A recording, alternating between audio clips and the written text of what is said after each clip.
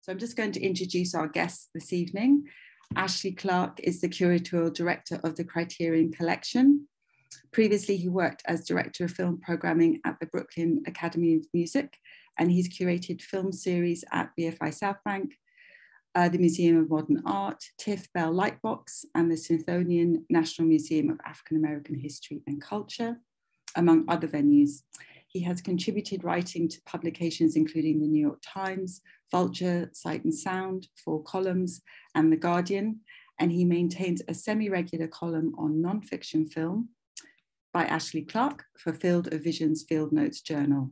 He is the author of the book Facing Blackness, Media Minstrelsy in Spike Lee's Bamboozled from 2015. And then we have Charlotte Cook, is the co-founder and executive producer of Field of Vision, a film unit that supports and commissions filmmakers and artists to make short form, episodic and feature-length creative documentaries. Prior to Field of Vision, she was director of programming at Hot Docs.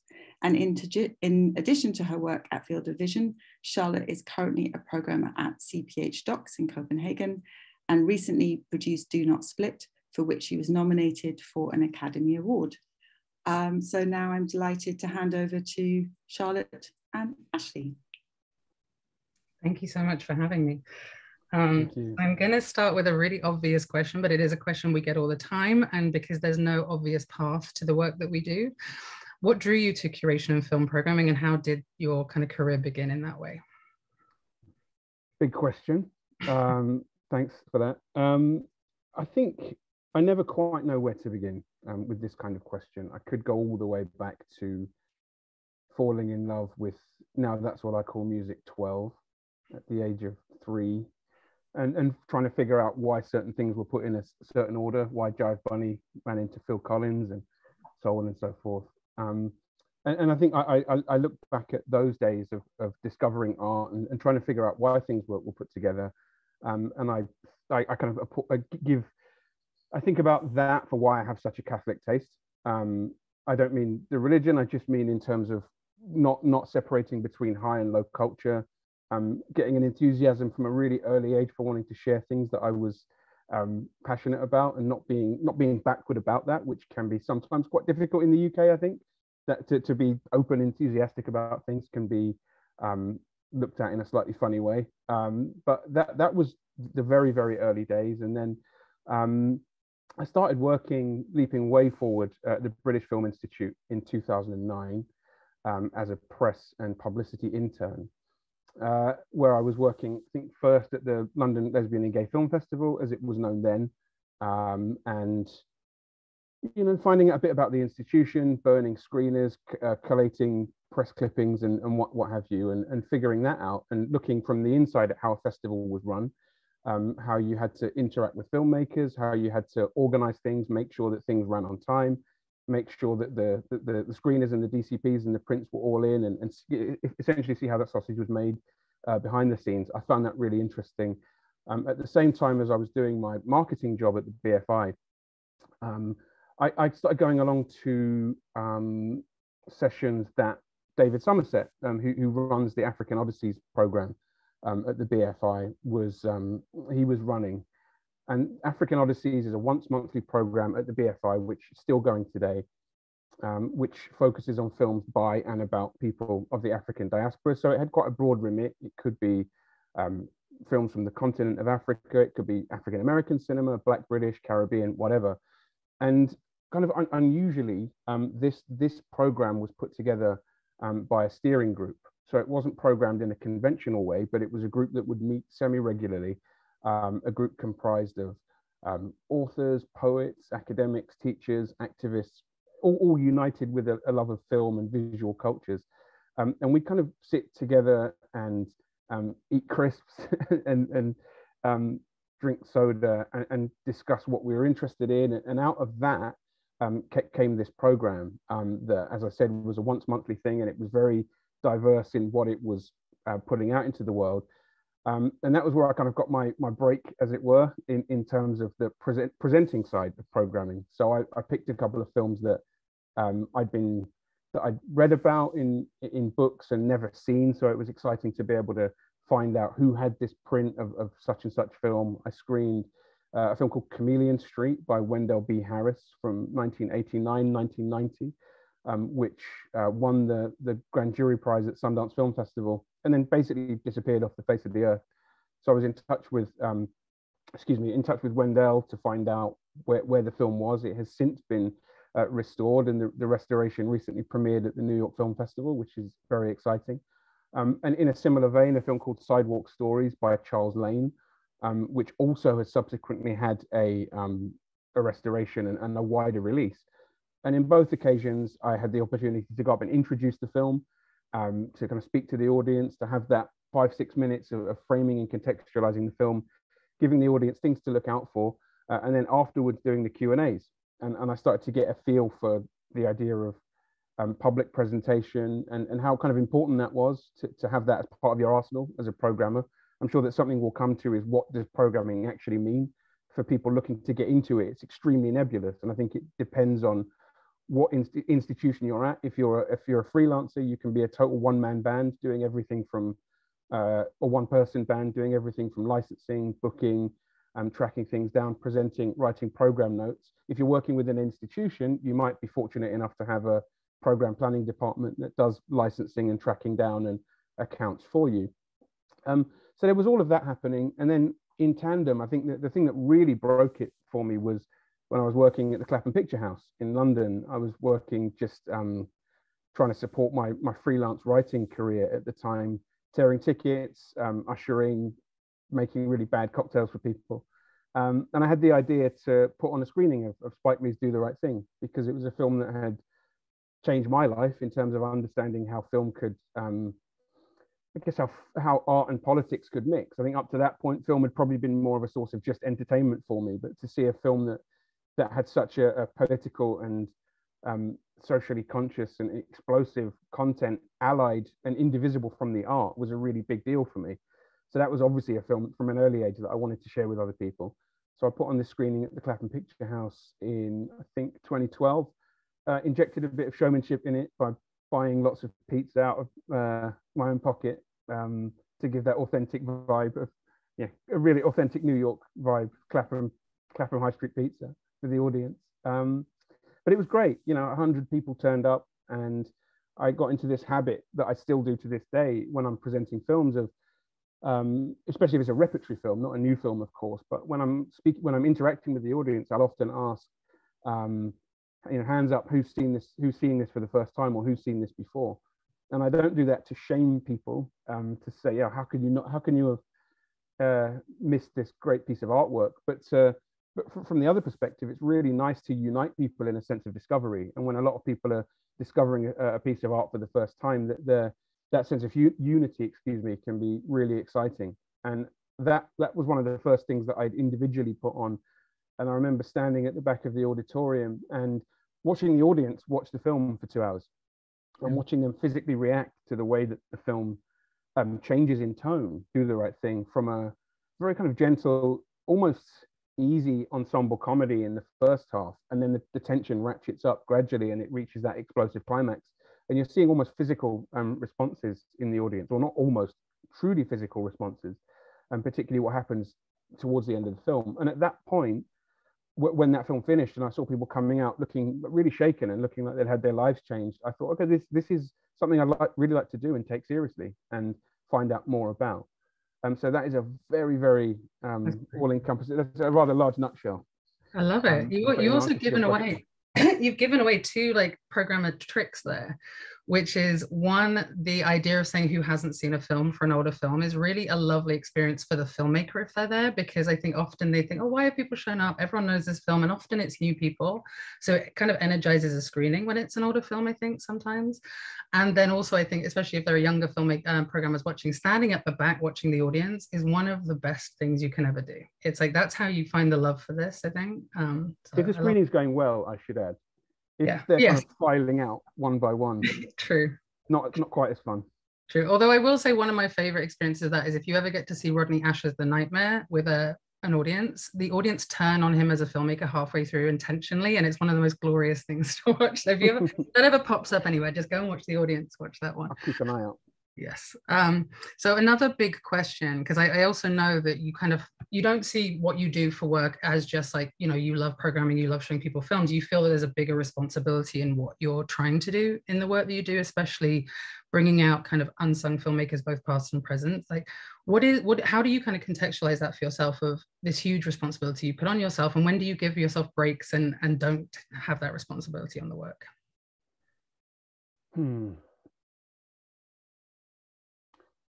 There's a few ways to look at this, and I think it taps into the emotional part of programming, which is something that people don't necessarily talk about that much. And I'm not talking about the emotional perspective so much from my hopes and fears, from the obvious things like really hoping that a series is going to take off, or that people are going to come and respond to a film, and 5 people show up. That happens to all of us, and that's a blow, and that's something you have to process.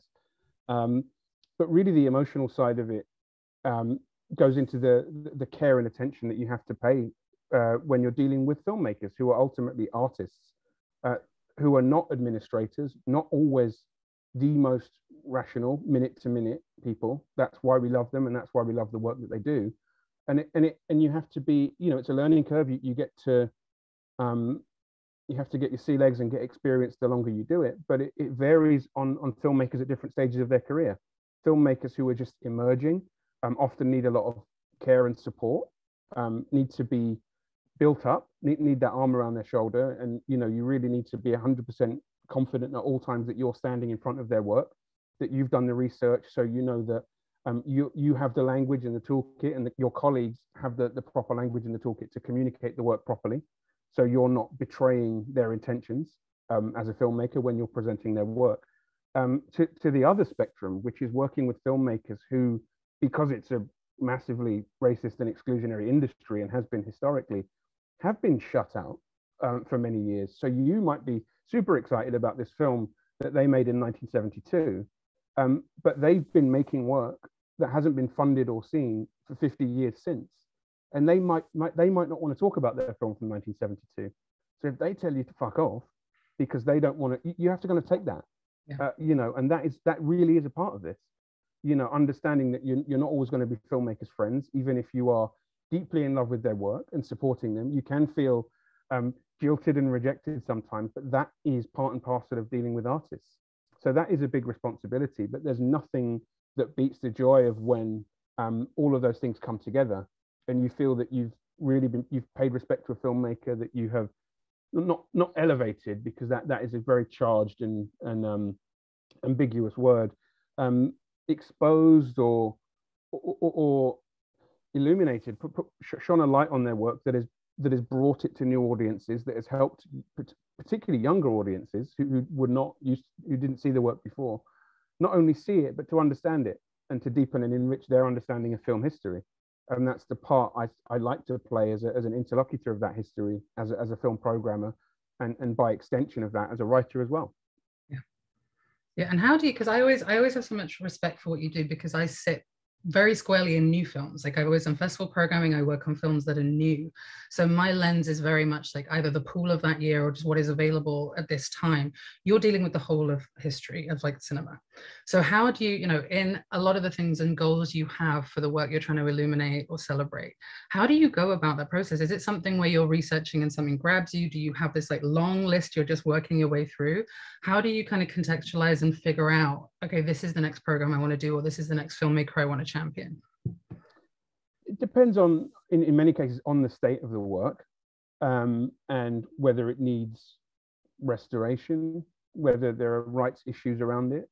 Programs work on vastly different timelines. Obviously now I work at Criterion. I'm dealing with a lot longer leads, working with filmmaker legacies, and so I have, that long list never changes. I've always had a long list of films and filmmakers that I'd like to work with, but the timing's not always right. So keeping the faith, allowing yourself room for disappointment that things don't come off is important. But when you're working with films that are available, again, it depends on what platform you're programming from. To give you a specific example, at BAM, first and foremost, I need to give a shout out to Gina Duncan, who hired me at BAM, who's just an extraordinary leader and a fantastic person. And Probably the reason I'm doing what I'm doing now, because up to that point, I'd been strictly a freelancer. And I've been based in the UK. And actually, it's probably worth, I apologize, I'm deviating from your question, but just to map out some of that chronology. The reason I'm in the States is not because I turned up at Grand Central one day full of hope with one of the, polka dot knapsack things, but because my wife is American. She lived with me in the UK for a number of years, and she decided for work reasons to go back. And I was freelancing at the time, so that it made sense for me. So I could do my, freelancing from home just as easily as I could in the US as I could in the UK. And I've been building up contacts in the US because I knew it was happening. So that happened in 2014. So I've been based in the States for coming up to 8 years. And that's kind of an important pivot point, because I was back in the UK after that to program the Black Star project, which I could talk about in a minute. But I started at BAM as a senior film programmer and later director of film programming in 2017. And one of the specific programs that I launched there was called Beyond the Canon. And it was, the idea behind it was to essentially extend the idea of criticism as curation, and have all these jargony words, have a dialogue with history, have a dialogue with the audience, but from a very earnest place of putting two films together. So it was a monthly double bill series. And I would pair one film, the canonized film by a traditionally white Western male filmmaker, the type of filmmaker that has dominated the discourse around greatest films of all time, the canonized films. And I would double bill that with a thematically or stylistically related film by a filmmaker from a demographic group that has historically been overlooked. So it's a filmmaker of color, a woman filmmaker, a queer filmmaker, or intersections thereof. So you have like Karen Kusama's Girl Fight playing with Raging Bull, Orson Welles' Touch of Evil with Carl Franklin's One False Move, or Richard Pryor's incredible Jojo Dancer, Your Life is Calling, screening with Bob Fosse's All That Jazz. So you kind of get the idea. So, and I'd commission a new essay from a non-white male writer for each edition of that double bill. And the whole idea was to, try and have a conversation with film history, and not just, you could, if you're an audience member, you could sit and watch the films and go home and take nothing from it. I think, okay, that was nice. But in the best case scenario, you're looking at these films thinking, why has one been overlooked? Why has one not been overlooked? So that had a very broad canvas to choose from. And a lot of the retrospective programs we did at BAM, which were very much in line with Gina's remit, to privilege hitherto marginalized filmmakers, to not be backward about that. And that was a great thing about BAM. We didn't talk about diversity. We didn't sit there scratching our heads and doing internal panels. We just did the work. And that's the dream, really. When you're not worrying and talking about it, you're just actually doing stuff. You don't have to justify it to anybody. And I think we made an incredible amount of ground in just the 2 or 3 years that we did that work before the pandemic came along. So a number of major programs we did were dedicated to looking at women filmmakers in the New Hollywood era. So with me growing up as just a film fan, if I read Peter Biskin's book, Easy Riders, Raging Bulls, I could be forgiven for thinking that women were in that period were there for looking at. From that 67 Bonnie and Clyde to Heaven's Gate New Hollywood era. So we did a program that was entirely women filmmakers in that era. We did a Chicano Cinema Pioneers program. We did a Black 90s program. And all of these things were like making accessible work that had been overlooked. So we had all of history to pick from, but we looked at parameters, we looked at the stories we wanted to tell, and we were very, very clear with how we told them. We were very, we were very harmonious. I mentioned earlier, for people working in institutions, we were harmonious with our marketing and PR departments, so that everybody was singing essentially from the same hymn sheet. When it came to Black Star, that was a BFI project that I was hired to program. When I came on board, they had the title, and the idea was it'd be about Black cinema. But obviously, Black cinema is often, maybe less so now, because I think we have seen some really interesting developments in recent years. But the idea of Black cinema as a genre in unto itself, I'm grateful for the work of writers like Michael B. Gillespie, whose book Film Blackness everybody should order immediately.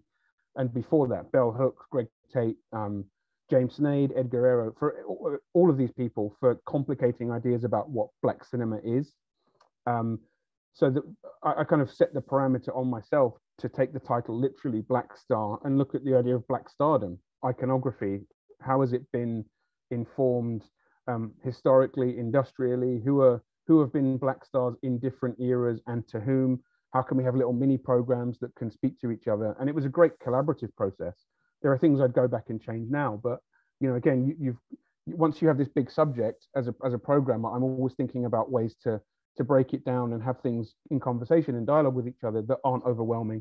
And I'm always thinking about how this is being communicated to an audience. And I also care if people come to the screenings. It's really important to me that that there can be a slight sense of, well, in some circles, we've got great taste, here's the films, if you don't come, that's your loss, which sits at odds with, I suppose, my philosophy about it, which is you have to have a bit of showmanship, you have to actually get out there.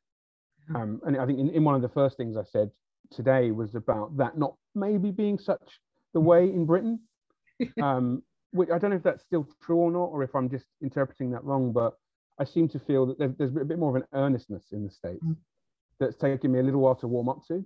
Me too, yeah. Culturally speaking, but I've actually come to quite like it. Doesn't mean I can't still enjoy, Rising Damp or Brass Eye. Do you know what I mean? But I think that idea of showmanship, being enthusiastic about what you're presenting is really helpful. And crucially, it helps with filmmakers. Yeah. Not being standoffish with filmmakers. If you show that a filmmaker, particularly one who's been overlooked, that you're really enthusiastic about putting their work out, that really matters to them, because they are artists, and artist confidence, not that our confidence doesn't vacillate wildly, but artist confidence goes really up and down, and being there for them as best you can as a programmer is really important. I think that's such an interesting point, because I think obviously, the sheer work of programming kind of attracts introverts, right? Because you have to be able to watch in volume at home, a lot of work. I'm certainly very introverted. So the moment you said showman, I was like, oh God, because I'm terrible at that. But in service of other people's work, I can do it because I love championing other people's work. So you put me on a stage to be able to talk about a film I love, very different ballgame. And I think it is an interesting thing for programs coming up of like being able to hold those two things and learn how to do that. And you also mentioned, in that, the kind of presentation of films and what it means, it isn't somebody's taste. I know that the moment you said the word taste, you knew I was going to follow up with this question, but it's something I think about a lot, of the perception of programming, right? Of what is the skill. I think a lot of people do just think it is, I have great taste, I'm going to get hired to program and show people stuff. And for me, it's a huge amount more than that. There's a huge amount of skill in there. Where do you feel like kind of informed taste fits in versus your own taste versus your voice as a programmer in what you're kind of building? How do you kind of grapple with those things? That's a great question, and I'll come to that in a second, but I did just want to talk briefly about the showmanship aspect of it, because it taps into something that I think is really important to say. And maybe I wouldn't have said it in the past because it might have sounded a bit too much like a broadside, but in Q&As, when I say showmanship, I don't mean be a twirling Cape Carnival barker and take up all the space.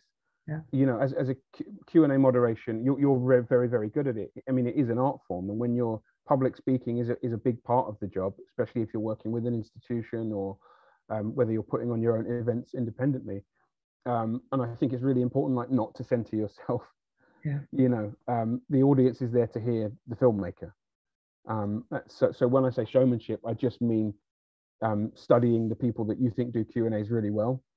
And remember that everybody wants you to do well when you're up there. People can be nervous, that's completely natural. But when I'm a paying spectator, I want the Q&A, the Q&A moderator, the host, to do really well and to facilitate an interesting conversation with the filmmaker that I might learn something from. And I think sometimes, particularly in the era of distributors insisting on celebrity moderators who never moderated a conversation in their life because they might shift a few more tickets, believe me, it never moves the needle that much on tickets. And if you've only got 20 minutes, I'd much rather have a focused, targeted conversation from someone who views Q&A moderation as a professional thing. And I think you're right to say showmanship, because I've seen you do intros and Q&As. I was always really impressed by how you do them, because you're very good at kind of setting the stage for what people are about to watch in the intro. You know, you bring a lot of research, you actually set the tone of the screening, even to the point of, I know you do playlists in screening rooms, and you build an atmosphere of what the program is beyond just the film to the season. And I've always really respected that. And then, you know, in the Q&As too, of knowing that you're almost that facilitator for the audience. You're protecting the filmmaker so they feel safe to be able to speak, and also you are the voice of the audience. I've always thought you hold those whole screenings extremely well. Thanks. I mean, it comes with experience. I mean, the first thing I ever introduced at the BFI was a film called Outside the Law by Rashid Bouchareb. I'd never done it before. I never really had a mentor, so I didn't really have any tips. So I didn't ask for a podium. Yeah. And I had like an 8-page thing with a staple in it, and I was like holding it against my hip, and I nearly dropped my microphone. And it went on forever. It seemed to go on forever. It was like outside conventional time and space. And I remember a guy in the front row went into his bag and took out the Financial Times and opened it and started reading it. And I thought, right, that is as good a teachable moment as any, that I need to tighten these things up. So the intros I've always tried to make, you know, the sweet spot for a pre-film intro is 5-7 minutes for me.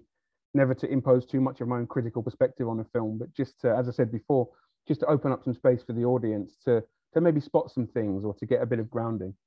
But then on the taste question, yeah, I mean, there is probably a misconception around, perhaps related to the explosion of the word curation and its increasing meaninglessness in some ways. You know, everybody's a curator. You know, people curate their plates at restaurants and so on, you know, and so forth, and you have to drilling down into what that word actually means. But taste is extremely subjective, and I think it's a factor in what we do because we want to share stuff we like. Yeah. But in a way, it's the same answer. It depends on what community, what public you're serving, what institution you're working at, and it's a misconception to think that everything that I've ever programmed I've loved. Yeah. I think it's an important point to raise that there are multiple ethical discussions that come up. There's one happening right now with the Sundance Film Festival and the appallingly titled Jihad Rehab film, which is worth reading up on for anyone in the audience. Yeah. Ethical questions that kind of go well beyond taste and go towards things like filmmaker safety and institutional reputation and all of those things. So taste is a part of it, but it's not number one. I wouldn't be doing this job if I wasn't arrogant enough to think that my taste was worth sharing, and if I didn't get some real joy out of exposing people to films for the first time. You know, nothing makes me happier than when people, you know, like when we released Deep Cover and Criterion, and people go, I can't believe I'd never seen this. Yeah. You know, I love this movie. How come I'd not seen it before? And I think because of my taste. Yeah. Yeah. That was it's not easy. The deadpan's not easy in this format, but really I think you have to, because that's where informed taste comes in, right? So because there is skill behind that taste, so you can say it's your taste because you come with a wealth of experience that got you to that point, which is also taste. This is where it's interesting. You can say that, but yeah, it's on the list of things, but it can't necessarily be number one. We've had these conversations a lot, and we've all been in positions where especially when you're not the autocrat, when you're programming, I'm making up a new word, when you're programming by group or by committee or for a festival. So at BAM, at the same time that we did our repertory programming and had a hand in the first run, we also did BAM Cinema Fest, which was a roughly kind of 23 film program dedicated to new American independent cinema, New York premieres, excuse me, I'm speaking to an English audience. I haven't really lost the accent, but it's the idioms that are going and the pronunciation. Premieres of American independent film. And obviously when you're programming by committee, you have to have a little bit of give and take. Yeah.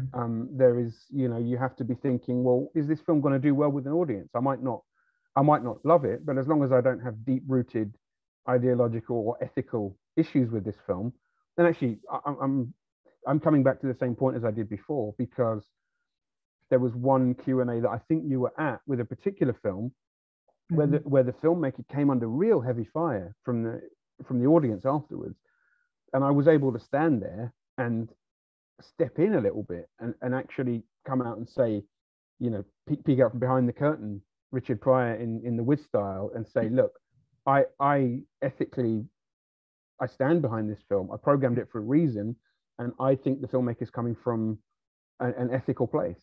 So that was one of those occasions where, you know, you don't want to show, you almost don't want to show exactly how the sausage is made, have to, you know, come out and say these things, but you have to be able to stand there with the filmmaker. If you don't feel that you can stand in front of a film, in front of an audience and protect the filmmaker, you can't program it. Exactly. Because that's where real trouble lies. I've seen that happen, and it's really unpleasant. So that would be the main takeaway from that. Yeah. It's not really about taste, except it is. But really, you have to be able to morally, ethically, personally be able to stand behind a piece of work if you're going to present it publicly, and particularly get people to pay money to come and see it. Absolutely. And so, I mean, one of the things I was curious about, I think over your career, you've programmed in so many different ways, in different capacities to different audiences. So you have Black Star, which started at the BFI, but then traveled and became a traveling season. You know, you have BAM, which is venue programming. It was all happening within one venue. You're now with Criterion, you have Janice, so you're working distribution, physical media, streaming. Do you have different considerations based on where you think the film will be shown and how? And if so, my bigger question, I guess, centers around Black Star. Did you tweak the program based on it going into different countries and different communities, or was it always imagined? Or did you think you didn't need to? I mean, those different considerations of who is going to be watching it and where culturally, is that a factor? Yes. Short answer is yes, it is a factor. It's a really obvious answer, or not an obvious answer, but a clear answer for Black Star, because the BFI program was 10 weeks. Mm-hmm. The program was enormous, whereas the program at MoMA was a lot slimmer. And in some ways, that was better for storytelling. Mm. It was also a partnership with a fantastic curator and writer called Desan Lopez Casel, who is a good friend. And we were kind of thrown together in 2017 because she was then a fellow at the Museum of Modern Art, mm-hmm. and was working on a photographic exhibition downstairs called Making Faces, Images of Empowerment and Exploitation on Film, or words to that effect. And it's about the early years of cinema. And we were able to, in a much slimmer program, tell a much more focused story, and didn't have to worry about these kind of subcategories and thinking about, oh my God, are we telling the Black British story effectively? You know, are we telling the Black European film stuff? So we could actually focus it more on an American perspective, which was a lot easier. Obviously, again, there is a different, it's far too complicated to go into it in any great detail here, but there is a massively different discourse around race and how race operates in society, and the extent to which people feel comfortable or empowered to talk about it in the UK versus the US. So the way that the series is written about, the way that you're able, in a way, to converse about it is a very different situation. Black Star then went to TIFF, and it kind of closely followed the model of the MoMA program. So in that case, yeah, the streaming versus theatrical question is a vexed and challenging one. Obviously, I was working in theatrical exhibition at BAM when the pandemic struck, and we then suddenly went into this strange corridor of uncertainty, a cricket or football term, depending on where you're coming from, about the virtual theatrical experience. And would you insist that people had to start this film at 7 p.m. Or it's bad luck for them? Yeah. And I think we've just been to, the description said that we'd come fresh from Sundance, which was amusing. Here I am, fresh from my couch. But they, for premieres, they will kind of impose a limited window, and then extend for 3 days for second screenings. So in the streaming space for festivals, that's still being worked out. Yeah. I think it's ambitious to expect people to from home under pandemic conditions to mirror the in-person theatrical experience, and we quickly gave up on that. Yeah. streaming repertory stuff is particularly kind of thematically content tricky or challenging material, like on, for example, the BAM series on whiteness, where we did a really fun series in collaboration with Claudia Rankin's Racial Imaginary Institute, where we screened a whole bunch of films and explicitly presented them through the lens of whiteness. So Ferris Bueller, for example, was just, this is the exemplar of white privilege, and we had a little introduction by Fariha beforehand, which was fun. The Godfather Part 2 is a film about becoming white in America, and that worked because of the I think in-person experience, and the fact that we could have a contextual introduction before there was a real vibe there that people could enter into the spirit of. Putting a program like that together online is a bit different because there isn't that unity of experience. You can record an introduction, and I have just done for a Reggae on Film program for the Criterion channel, which is like 10, 11 films. That's a lot tighter, but that is under a theme that is not as open to interpretation or potential controversy or multiple readings as the spectre of whiteness, for example. But I think you can still do innovative, interesting programming. I'm a huge fan of what Another Gaze or Another Screen is doing. Obviously, ICO and Cinema of Ideas, I'm really like chuffed to see this taking shape. So there are ways to do innovative, interesting programming online. But it's just, again, allowing for the realities of the in-person experience versus the theatrical, and not trying to directly map one onto the other. But we're all still, I think, working it out. That makes sense. And I'm conscious of time, and I really want to bring up your writing because I don't want to miss the huge part of the work you do in that way too. How do you, do you see yourself as a critic first and foremost, or is it more you are a film writer that goes beyond just pure criticism? And how do you marry the two, or do you not marry the two practices together? Well, I mean, I was a critic up until I think the date was like July 2017 when my last critical review was published, which was of Catherine Bigelow's film Detroit. I have a great deal of respect for Catherine Bigelow as a filmmaker, but I despise that film, and I said so in no uncertain terms.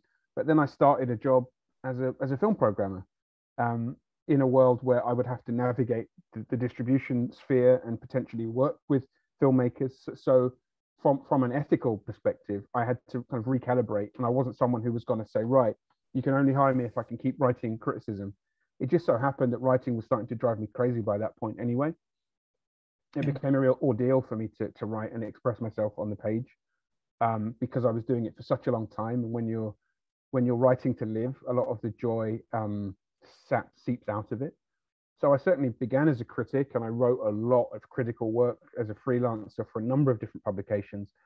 But then the programming bug really kind of hit, or bit me, or whatever the metaphor is. And now I try to write for enjoyment when I get the opportunity. And I think I always used to enjoy doing features and interviews more anyway. But I've always seen curation as an extension of, and ultimately indivisible from, criticism. Obviously not the act of it, but the idea of intervening in a culture, hopefully posing questions to established ways of doing things, and asking why things can't be a different way. And I think you can do that just as readily by programming and curation as you can by criticism. And the last thing I'll say as well, the landscape for criticism has changed incredibly, like with the advent of social media and Letterboxd and so on. And I think that has borne some really interesting fruit, and it's borne some rotten fruit as well. And it's hard to distinguish, it's hard to navigate that exactly sometimes, but the landscape is changing, and it, like everything at the moment, it's stuff we just have to navigate and pay attention to. But personally, I always, I'm very grateful for the space that I have with Field Notes, Field of Vision, where I can be very focused on the practice and art of non-fiction filmmaking, and I still enjoy kind of deep diving into certain areas.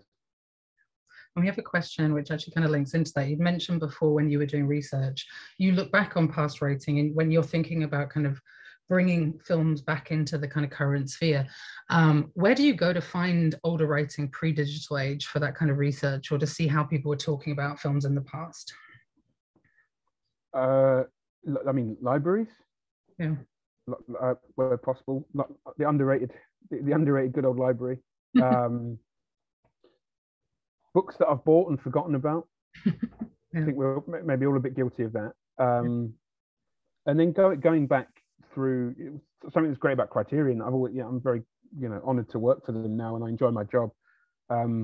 That whole idea of like the supplemental features. This is not writing, obviously, or it is in some cases because they write great liner notes for their editions, but they're always packed with like things like commentaries and making ofs and supplements, especially on the technical side, and you find out some great anecdotes and things from these editions. So I'm really grateful for not just Criterion but other kind of boutique labels, old magazines that I've kept, and you can find loads of stuff online if you know where to look.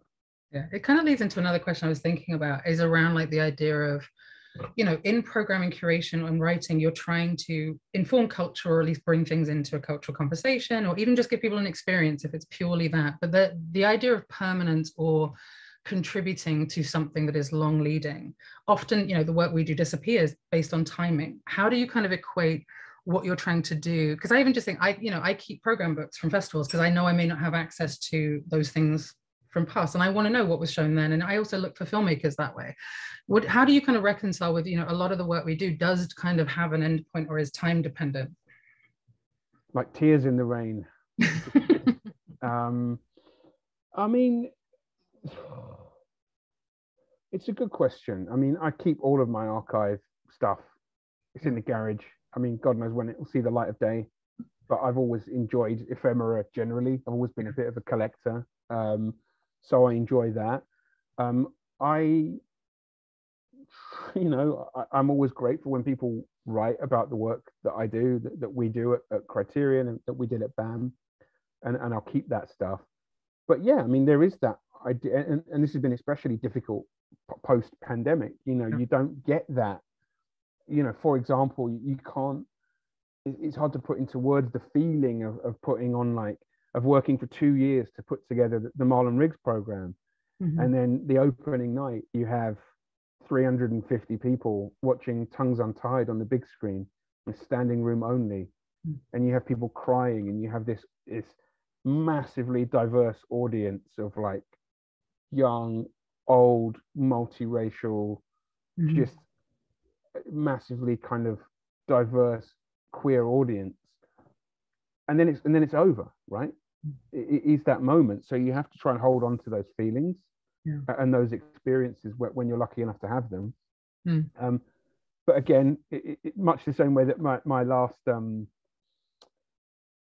answer about libraries risk sounding glib, the photographs, Totally, yeah. Take pictures, make sure you've got someone on hand, because it can be lovely to look back on. Yeah, and I think the documentation is important. I have to say, like again, that's something else, a bit like my rant about doing Q&As properly. Make sure that you've got someone that you can forget these things. You after shit, did anybody take a picture? What do you mean nobody took a picture? Build that in. If you're a programmer, have a little checklist of things that you always do. Make sure that you have a podium or something that you can put. This is the real basics that you can put your introduction on, so you're not faffing around with the mic in your hip and the bloke doesn't whip out his Financial Times. Make sure you've got someone with a half decent camera on side to take pictures, so you can commemorate this moment and then potentially use it in your marketing. Just little things like that are really important. It's true. And the experience carries. I mean, one of my favorite things is always when someone says like, oh, I saw this great screening then and there, and you think, oh yeah, that was one I did. That's you have that kind of pride that it goes out and people remember these things. That was me just to so another question, which I think is really good, I hadn't had a chance to touch on, so thank you for asking it. You talked a little bit about earnestness in the US and the different conversations around race in the UK and the US. What are the kind of main differences in working in programming and film criticism between the US and the UK, and how do the professional landscapes differ in terms of resources, attitudes, and audiences? Great question. It's a really good question.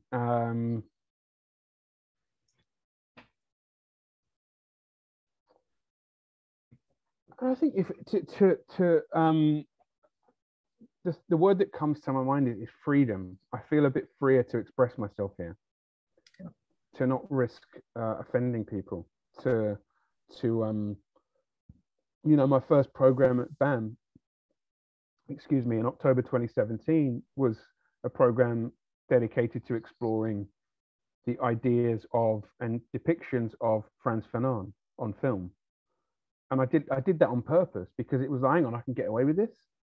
Yeah. They're going to let me do this and actually go there and talk about white supremacy and revolution and these revolutionary ideas, and do it in a not-for-profit public programming context.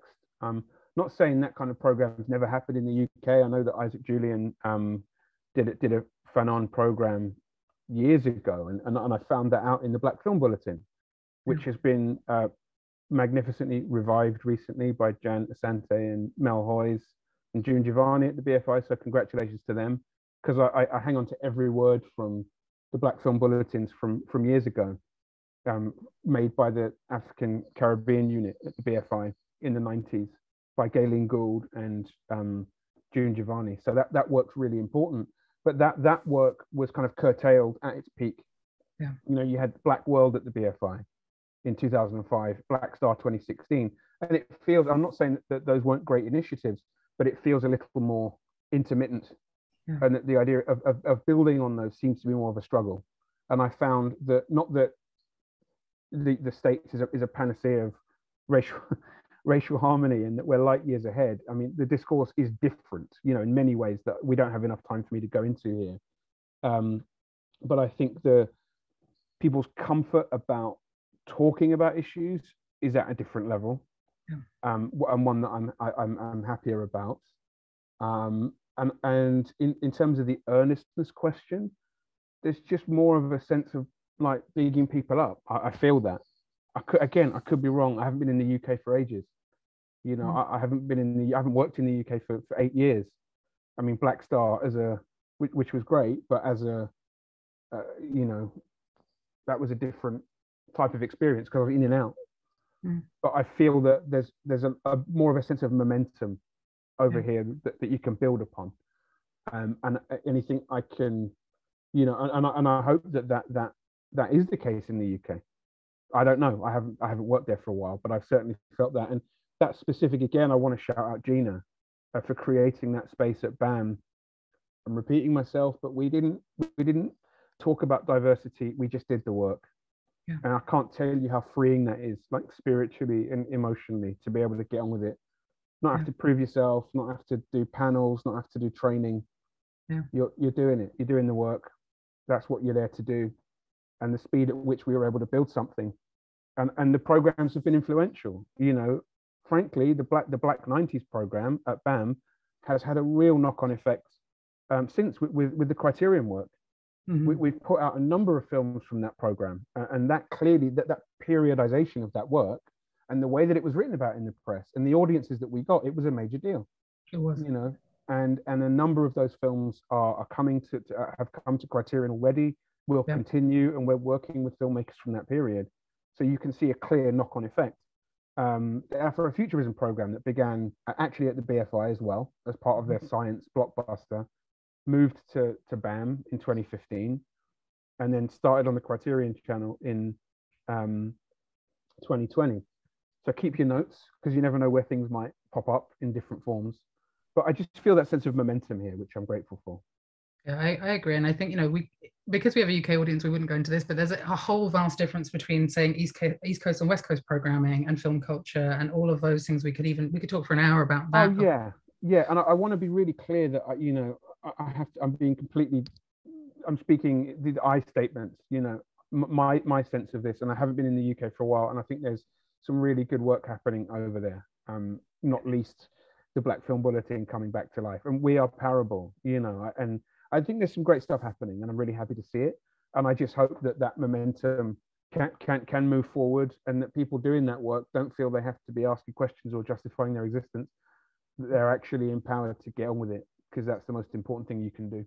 I agree with you too, though. I think for me, my hope for the UK is that there's just more of an independent filmmaking community that grows more, because I think we often get stuck in the UK by the institutions and whether they let us through the doors. So I really am looking forward to, and I think it's happening certainly more than when I last worked there.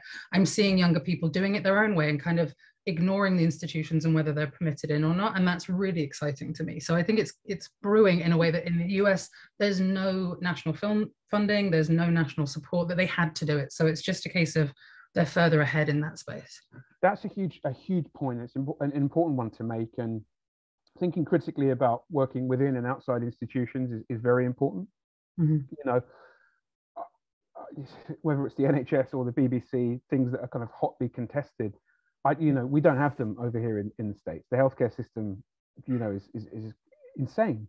Yeah. You know, so there are these very proud traditions, institutional traditions in the UK, but there is also great virtue in questioning institutions. And, I've been so inspired by the work of someone like Gemma Desai, who's been doing some just incredible work, selfless and difficult work, thinking about what institutions are, who they benefit, and their histories. And that's happening over here, like people like Abby and Abby's son and Chris, people who are actually doing that work. Chris Barkman of looking at institutional histories and laying stuff bare. I think it's really important work to do. I have a great last question to end on. What film or films do you watch when you want to switch off? And then there's a second part, which we'll see if we can get to the second part, is what filmmaker, movement, or decade do you come back to again and again to learn and grow your knowledge? Two-parter. The first answer, what film do I come back to?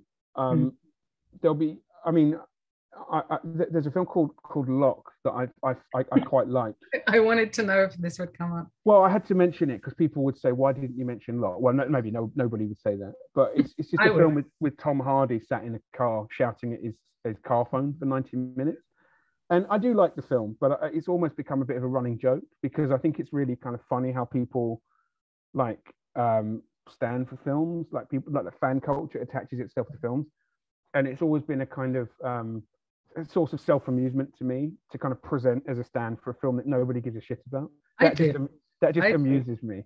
I love your love for Locke. I like Locke a lot. I think it's a good film. I think the one that I really do come back to often is To Live and Die in LA by William Friedkin, which is it's just an absolutely unhinged 80s dirty cop thriller.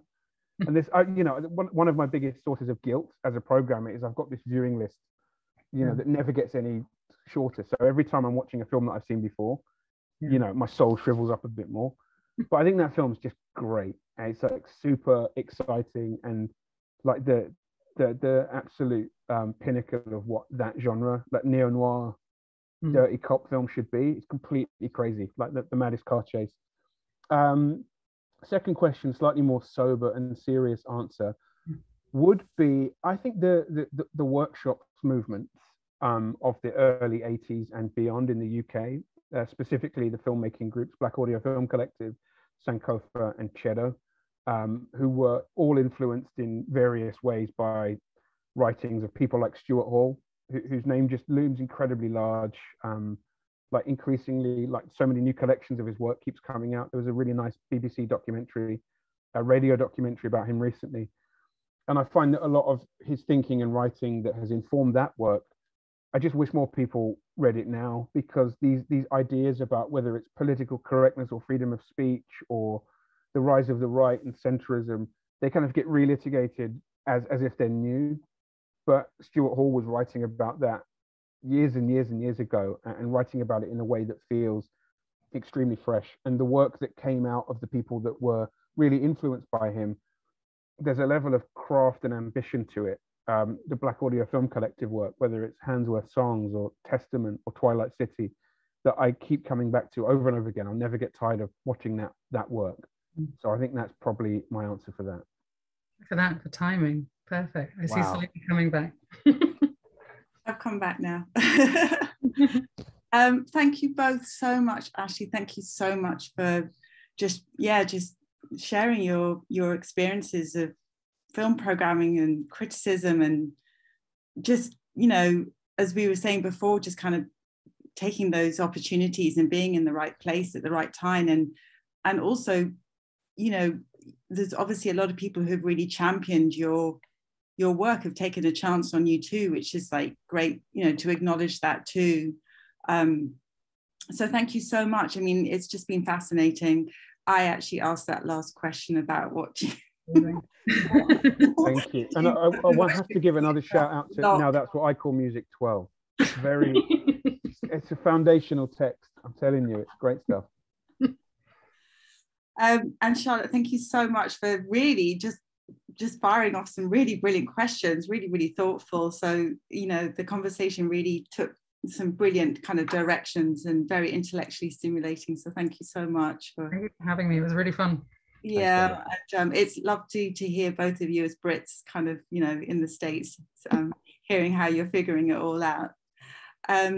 So I'm just going to quickly say thank you again to everyone who came, and just to tell you about our next event, Stitched Up: Protests in the Garment Industry, curated by Joe Reed, and that's starting on the 19th of February. So please tune back in. And yeah, thank you so much again, Ashley and Charlotte, for your time and your wisdoms. Thank you so much. Bye, everyone. Bye-bye.